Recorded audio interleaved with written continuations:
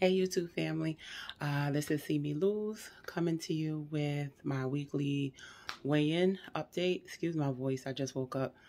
It didn't clear up yet, so it's a little low. But I didn't even take my retainer out my mouth either, sorry. But yeah, it's first thing in the morning. This is when I like to weigh myself because before I eat and drink anything. So when I started this weight loss journey, I was 570 at my highest. I had the weight loss surgery December 15th, 2022. So far it's been 3 months, because we're in March now, so it's been officially 3 months. I am down to 487 as of last week, so I'm getting ready to weigh myself now, and so you guys can see where I'm at this week, okay? Hold on. Okay guys, so I'm gonna get on the scale now. Let me cut it on.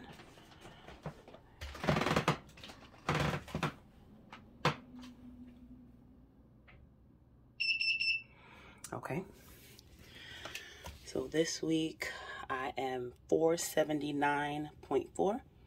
I hope you guys can see it. I am 479.4. Okay guys, so the weight for this week is 479.4.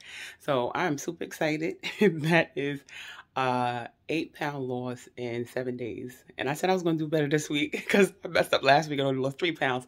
But yes, I did much better this week. And I think what set me over the top was going out last night. I went out last night and we only went to a local bar, but the music is good and it was crowded, so it was nowhere to sit down. So I literally stood up for 2 hours. The music is on, you can't stand still. So even if I wasn't dancing hard, but I was two-stepping the whole time I was there and I was sweating the whole time I was there. So I think that put me over the top with the 8 pounds.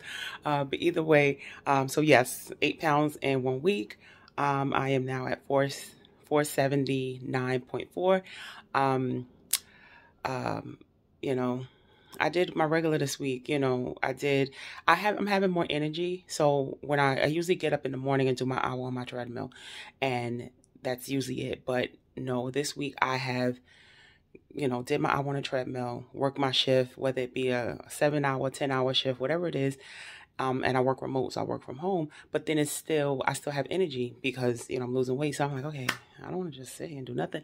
So I get back on the treadmill and I do more on the treadmill until I tire myself out. So I think that has been helping. And I know the more weight I lose, the easier it's going to be to be more active and do stuff and actually be out for the whole day. I'm just excited about it. So yes, so that was my weight for this week, you guys. I encourage you guys, if you're on your weight loss journey, to stick with it.